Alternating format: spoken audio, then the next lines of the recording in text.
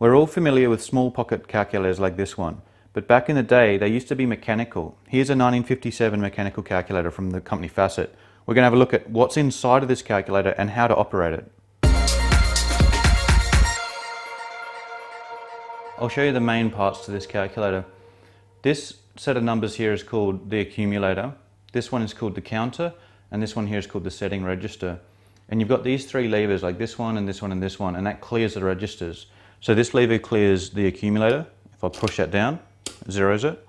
This one here and this one here, if you squeeze them together, the top one here will clear the counting register, or the counter, and this one will clear the setting register and basically pull it back. So you see it's almost like a typewriter mechanism where you can type things in and then sort of pull it back and clear it.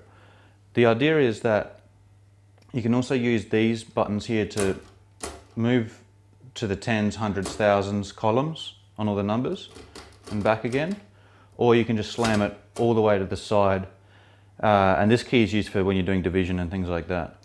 So I'm just going to pull that back again, or we can just do that. So the common method before you start using this calculator is you just push all levers, clear everything, and then you're good to go. The first mechanism to show on this calculator is the accumulation or the counting. So without anything set, with it all cleared and everything on zero, if I turn this handle clockwise, see it counts up 1. This is the counter register, remember? And as many times as I turn this, it'll just keep accumulating. And I can also go back the other direction. So this is used, it basically does math on this setting or the input register. It then does the counting and then puts your result out here to your accumulator. So if I typed in, for example, 12 in the settings, and then I accumulated that once, you can see 12 counted once is 12. And if I go twice, 12 times by 2 is 24. So I'm basically doing multiplication at this point. You can see 12 by 4 is 48. So for simple addition, I can add numbers together like this. I can go say 10. Now enter that into this register up here. Clear that. I can go 30. See, 10 plus 30 is 40. Clear that. I can go 139. You see it keeps adding here. So every time I've got to clear this, and then I can basically just type in my numbers like this, and if I want to add that number again, I can just turn the handle again. So that's simple addition, just adding numbers together, and you keep watching here and it'll just update. And this basically just tells you how many times you've cycled it through. You've put a number through to this accumulator. Now if I clear everything, if I want to subtract, you can do that by basically turning the handle the opposite direction. So say if I start with 1,000. Okay, so I want to enter that in. Now if I want to minus 5, 4, 3, turn the handle back the opposite direction, and you can see our result is here. And I can go minus 45. There you go. You see this is just rolled over, by the way, the counter, but you can see that the correct result is here. Now this is where it gets really powerful with a machine like this. If I do multiplication, say if I want to multiply 1, 2, 3 by 4, 5, 6, I can go 1, 2, 3, enter that in. Now, basically at this point, this becomes our multiplier. So we multiply 1, 2, 3 once, and we got 1, 2, 3. So if I'm doing 4, 5, 6, then I want this last digit here to be 6. So I just turn that to 6. Now I move to the tens column. Remember going 4, 5, 6, so now I need to multiply it by 50, like that, and now move once more to the hundreds column, and that's our result. So 1, 2, 3 multiplied by 4, 5, 6 is 56,088, and I can verify that using our handy little calculator here. So if we go 1, 2, 3 times by 4, 5, 6, so you got the same number there.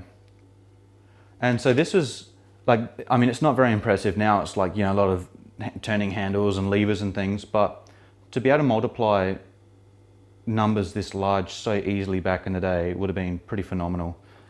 You know, you can do huge numbers if you want. You can do like something crazy like that, enter that in. Let's go times that by 5. And you can say, no, you know what, let's times that by 305. And you see this crazy big numbers you can get here. So it very quickly and very effectively does multiplication of that sort, which is pretty powerful back in the day, I suppose. So we're going to do a division now, and we're going to take our last result from our multiplication, which was 56,088. We're going to divide that back again by the 1, 2, 3, and we should get our 456. So basically reversing our multiplication. So this is a little bit different on this machine. I've got to use a few little levers and things, but hopefully I can remember how to do all this, and I'll show you how it works. So we're going to enter our 56,088. Now we need to press this button here for division, which slides everything to the left like that, and then we turn our handle to get our number up here in the accumulator. Now we clear our registers. You see we still got our number up here, but we're ready for another input. So now we're going to divide by 123. Again, we hit this button for our division, slide it all the way to the left. And now what we do is we need to turn this handle to do subtractions. We're basically subtracting this number from our other number. And if you look here, you'll see it counts how many times we subtract. We do this until we basically do a loop and we get back to 9 again, or you'll hear a bell ring. So if we do that now, you see it's subtracting over here.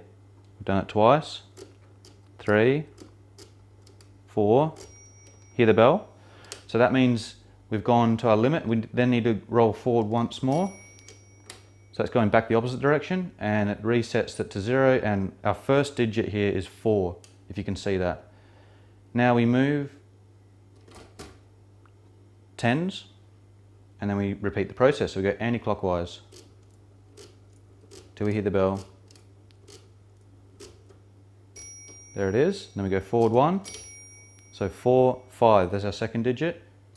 We go forward again and repeat the process.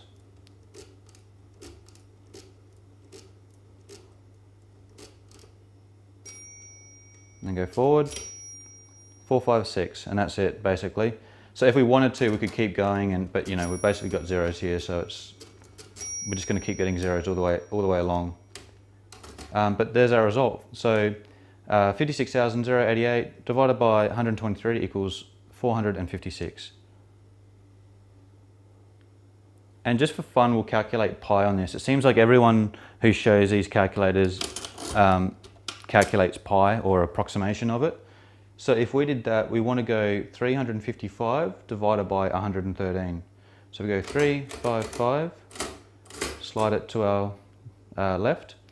We're going to enter that into the accumulator. Now we want to clear and go 113, slide that to the left. Now we start doing the reversing maneuver again, so we go backwards, counterclockwise, till we hear the bell. There it is. Go forward 1, move to the next digit. There it is. Move to the next digit.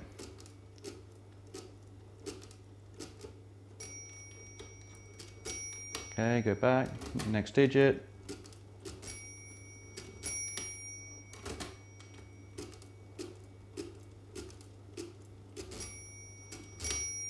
You see, I can keep doing this for as many decimal places that I want, but we've got 3, 1, 4, 1, 5, etc., etc. So you can see that we've approximated pi. So that's how to operate one of these calculators. I mean, I'm sort of clumsy here and I'm taking my time and not really well versed on these things, but that's the basic sort of math for addition, subtraction, multiplication and division. So next we'll take the lid off and we'll have a look at all the crazy mechanisms inside. So this thing, being a big hunk of metal, is all cast. It's extremely heavy. I'm just going to show you sort of around the back here. It's got this label on it. It says Sydney Pincombe Proprietary Limited, sole Australian agents. So this is a company back in the 50s or 60s or whenever this was sold. This is actually from 1957, but a company here in Australia that sold these. And so they've put their label on there. I haven't bothered to take that off. I have cleaned this unit up a bit, but it does have some scuffs and scratches. It's you know, just the age of the machine, and it's obviously seen use. Now if I turn this over turn it around. It's going to be difficult, but I'm hoping I can get you to get a reflection there. You can see it says made by Atvidaberg-Facit, Sweden, protected by patents in Sweden and other countries, Model NTK, and the serial number is 485843. So there's a bunch of screws on the bottom here, but first, from memory, I've taken this thing apart before a while back. I had to take all the handles off before taking the top off, so we'll do that now. So these have just got like a nice big flathead screw on them.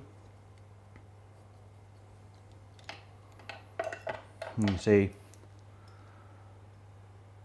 the whole handle just comes off like that. Move to this side, and it's much the same for these.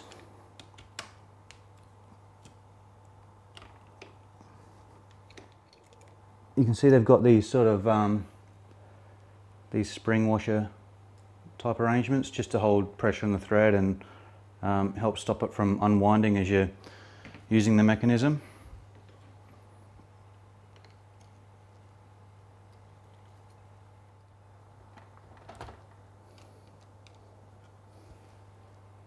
Okay, came off in a couple of little bits, but that shaft there doesn't seem to want to come out. Now this one, I don't remember if I had to take this one off or not. Not sure. Just looking at the side here, maybe the top will come off, and I didn't actually need to take this one off either. We'll see what happens. We'll turn it over. Don't know whether I have to take these ones out or not. I'll just take one of them out.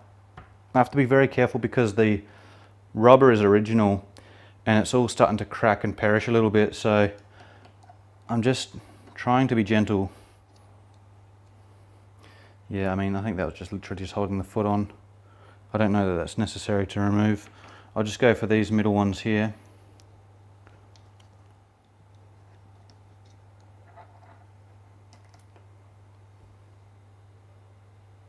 Sort of like a rubber, don't even see it, there you go. Sort of like a rubber bung sort of thing. So it's almost like it's decoupling the vibrations from the mechanism from reaching the case too much. So I think we're on the right track. Okay. Looks like something's come loose inside there. Now there was a trick to this. I don't know whether I remember on the inside there was like these spring clip things. Don't know if this nameplate's going to reveal anything exciting. Hey, there we go. Bit of sound deadening on that as well. And now we can sort of see some of the mechanism inside. Oh, I don't know if I was...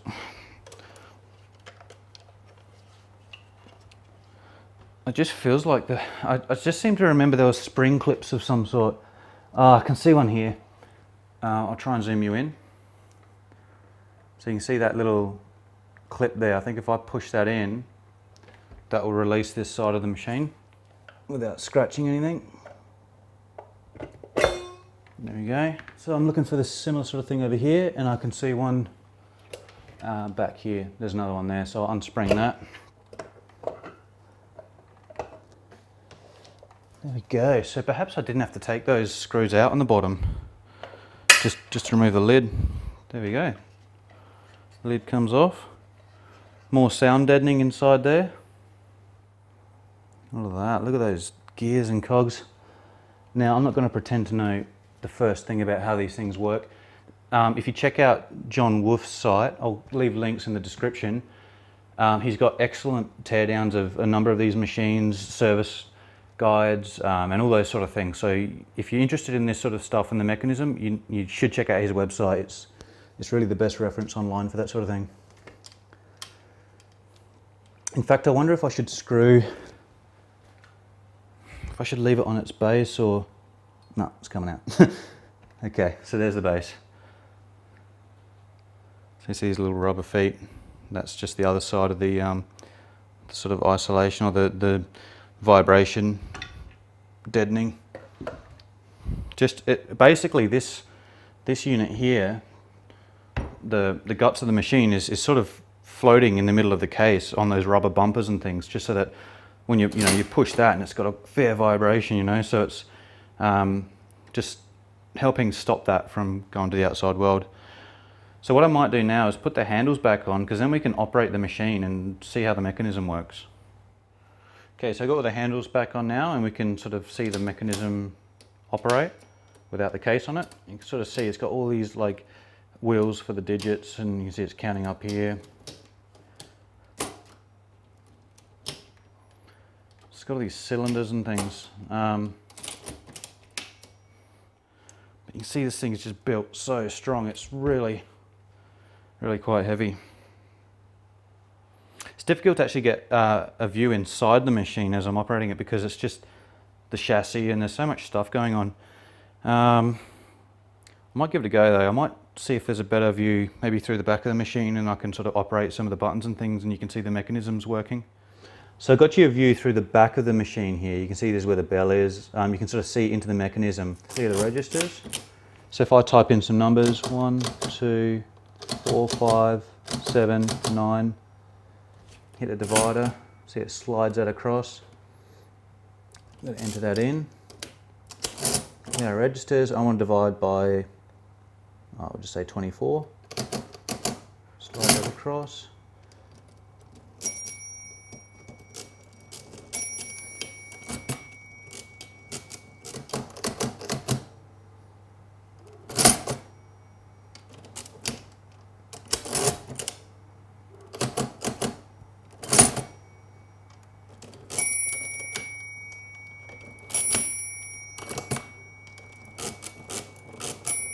So there it is, the Facit NTK Mechanical Calculator from 1957. Fascinating piece of kit. When I saw it, I had to buy it. I'd never seen one before, and it just caught my eye, and it's just really interesting. So I hope you found it interesting too. I'll see you on the next video, guys. Cheers.